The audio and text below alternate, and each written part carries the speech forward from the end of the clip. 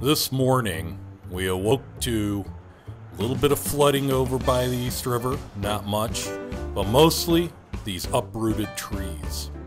These trees are probably there about 50 years, 60 years potentially.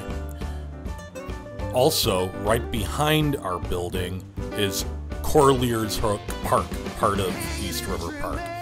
And you can see there, trees that are probably 100 years old or more are knocked down, destroyed. These will all have to be removed, uprooted. This is a park, incidentally, I once saw an American bald eagle. This tree took over a whole street, knocked into a car. This is a tree that fell onto the bus stop. This is the bus stop where I usually wait for my bus in the morning. Completely destroyed.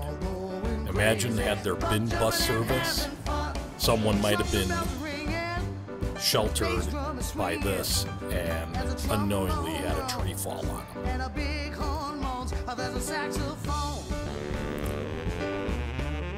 Worst of all, of course, is when it all hits home.